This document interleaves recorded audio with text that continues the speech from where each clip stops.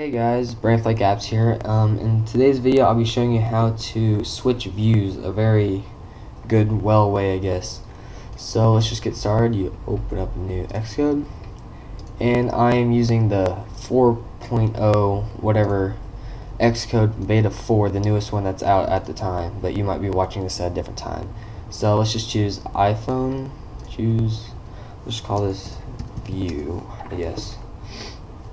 So this is very easy and fast. So there's a little file right there, and let's just stretch it out if it'll load. Hold on, sorry.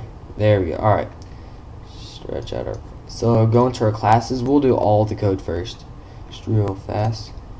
So you want to make your IB outlets of your views. So IB outlet, UI view, and star, capitalize the V, view, and skulls. Let's just say that 1, and then we're gonna make another view, and all we're doing here is just switching views, so nothing really special, but I guess.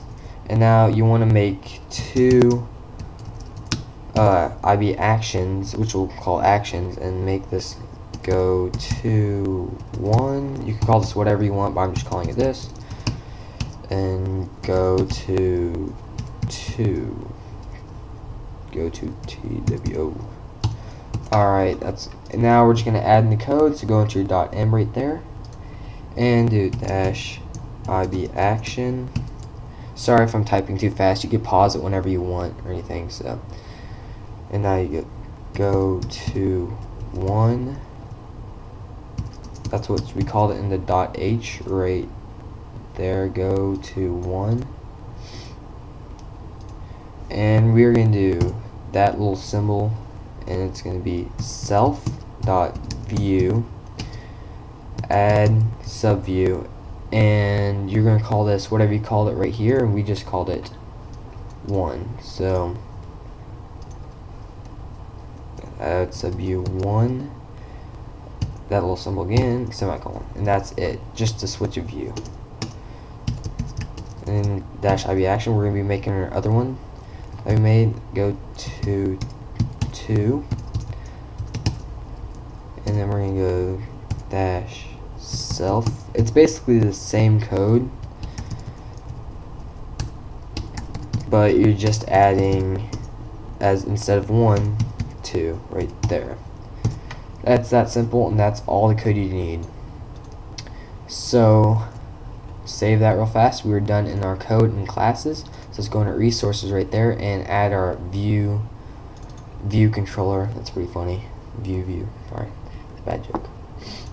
Minimize that, and hopefully interface builder will pop up.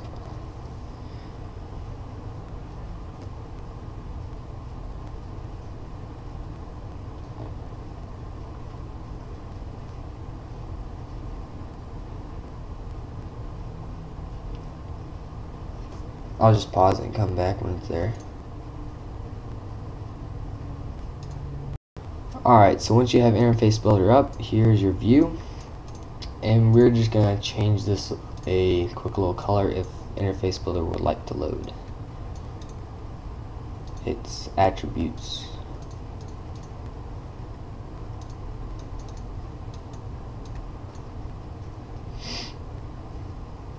Hold on.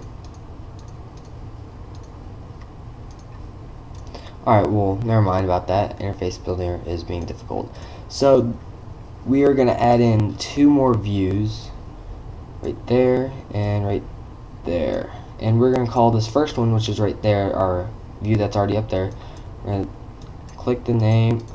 Oh my lord. Alright, there we go. Click the name and call it home, because that's our home view right there. Call this one 1. And this one 2, just for organization. And eventually, if you have like 20 of these things, you might want to rename them so you don't get all confused. This will be really helpful. So we're just going to add a label up here, drag it in there, and call it home. and we're going to expand it by calling Command Shift plus, and that will make the text bigger. Cool little trick there. And now we're going to add a button. I'm just going to go to first view. Oh, misspelled view. Alright, and now you want to open up one, and here it pops up, and we could just close this, or no, we'll leave it open. And let's just do a different color.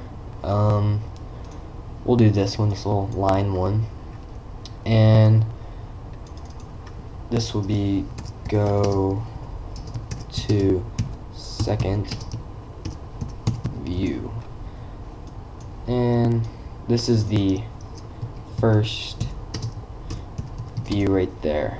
And let's just text color, if we can find it, text color, text, there it is, and change that to black, and Command Shift plus to make it bigger, just to make it look pretty, I guess. And now we go to 2, and let's just change this to like some scratchy thing, and this will be our second view, and we'll change the text color to black, and Command Shift plus to make it bigger, and let's just add a button. No, there actually is no button right there, so that's, sorry about that. And so to connect them all, click on File Zone right there, go under Connections, and all these should be up there. If you haven't, go back to the video and you probably did something wrong. So one, our views that we did was one is right there. It'll light up and you just right there, yes, it goes there. There's 2, and go to 1 would be on our home view. So just touch up inside or outside, that was. So I'll just press that X and redo it. Touch up inside. Go to 2. Touch up inside. And now we are done. Save it and quit it. And let's just go back into Xcode. Alright, so here we are. It's Simulator 4.0. We could just build and run. And it's building.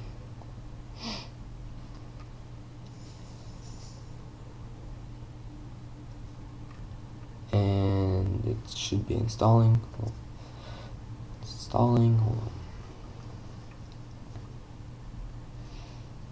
Alright, here it is.